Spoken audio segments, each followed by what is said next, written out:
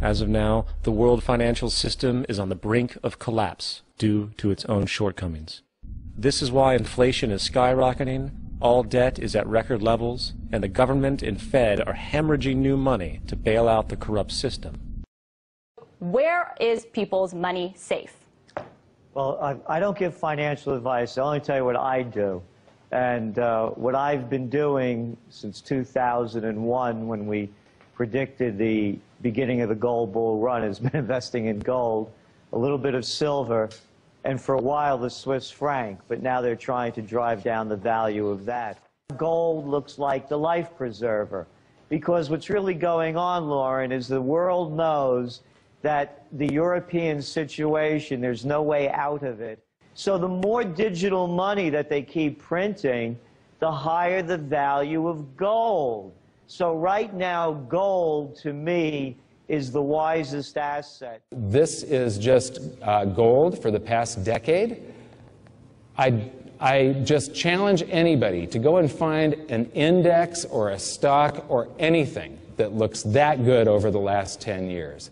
This is a perfect chart. It's very bullish. There's nothing here saying that gold, in this information that you're looking at, this is what technical analysts look at when they're trying to figure out whether to buy an asset or sell an asset. And this is saying that gold is probably going to continue rising. There's nothing bearish in that signal.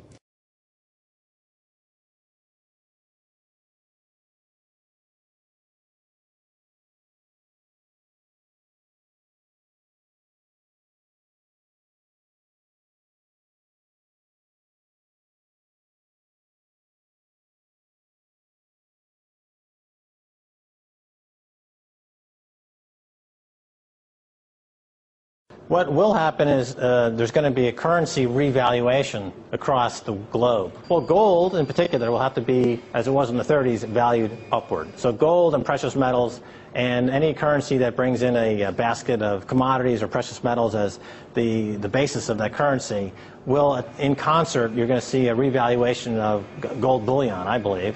And you can see the price of gold move up 50–60% in one day or 1 week. Or could move up 100% in a week. This means that all currencies are going to be revalued against gold.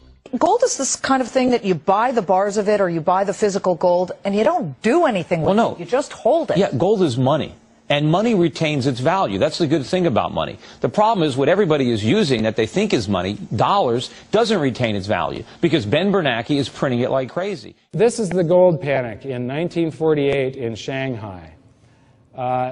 If you wait until the last minute, you know, I'm not very good at swearing. Robert Kiyosaki is great at it, so I usually don't swear much on stage. But if you wait until the last minute, you are shit out of luck, up shit creek without a paddle in a barbed wire canoe, fucked.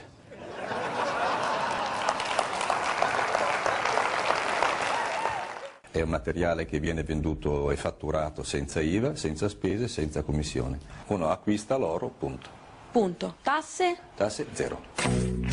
Dunque il metallo nobile è tornato di moda, il suo valore è schizzato alle stelle e ora luccica nei caveau e nelle cassaforti di mezzo mondo. Proviamo a capire perché. Perché quando viene meno la fiducia nei confronti di tutto il resto, si ritorna fondamentalmente a ciò che è più inefficiente come investimento però è più sicuro, come appunto l'oro. Perciò, quando la borsa è incerta e se qualche titolo di Stato scricchiola, il buon vecchio oro ricompare in portafogli per preservare patrimoni e potere d'acquisto. E ormai lo si può acquistare anche così, al distributore automatico di monete e lingotti. Un grammo intorno ai 40, sarà qualcosa meno. Questa è l'oncia, che sono 31 grammi e 10, e dopo ci sono queste monete qui. Tutte queste? Sì. È un investimento? È oro da investimento. Ed eccolo qua, un lingotto da 1 grammo nuovo di zecca, totale 40 euro, confezione inclusa. Un modo per iniziare. Si torna alle origini.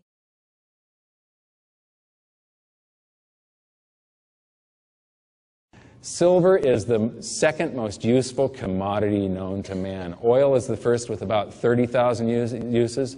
Silver is second with about 10,000 uses, but we use it in microscopic amounts. When you type on a keyboard, you're typing on silver. When you look at a DVD or a CD, you're looking at silver. When you look in the mirror, you're looking at silver. When you look through a thermal pane window, you're looking through silver. It's everywhere. It's a biocide. It's going into superconductors. It's going into RFID chips. But you know what? None of that matters. What's going to drive the price of silver is investment demand. It's the public rushing into this, and when gold gets too expensive for the public, they switch their preference to silver. This is what happened back in late 1979 and early 1980. So we use up the silver, so the result is this is what they look like today. So the only play to me that made any sense was gold. And I believe that they're just going to continue to print money, they're going to continue to devaluate it, and that the only commodities that are going to be worth anything are the precious metals, silver included. What's the best way actually to buy in to these commodities? If you don't own it, you don't have it. See, if it's not in your possession, it's not yours. Gold has been around a long time, yeah. And it has an intrinsic value. It goes throughout civilization from almost the beginning of it, and there's a reason for it.